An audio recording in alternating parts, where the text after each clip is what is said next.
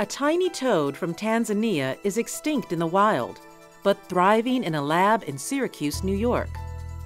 The Kanzi spray toad, which ranges from just 1 to 1.5 inches in length, is believed to have lived only under a 3,000-foot waterfall on the Kanzi River in southeastern Tanzania.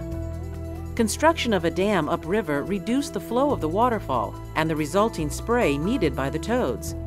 But before the population of toads declined, about 500 were relocated. Researchers at the State University of New York College of Environmental Science and Forestry are hoping the survivors can be placed back in their natural habitat. The reason the Kanzi spray toad has gone extinct in the wild is because of human impacts. They are native to a 4-hectare wetland on the side of a waterfall in Tanzania. So they weren't discovered until they were starting to decline.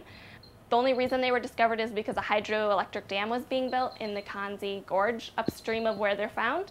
But they crashed suddenly, and so a lot of people think that it could have either been the fact that the dam released a bunch of sediments that were contaminated with pesticides, and one of those was endosulfan, and that's what we're testing here.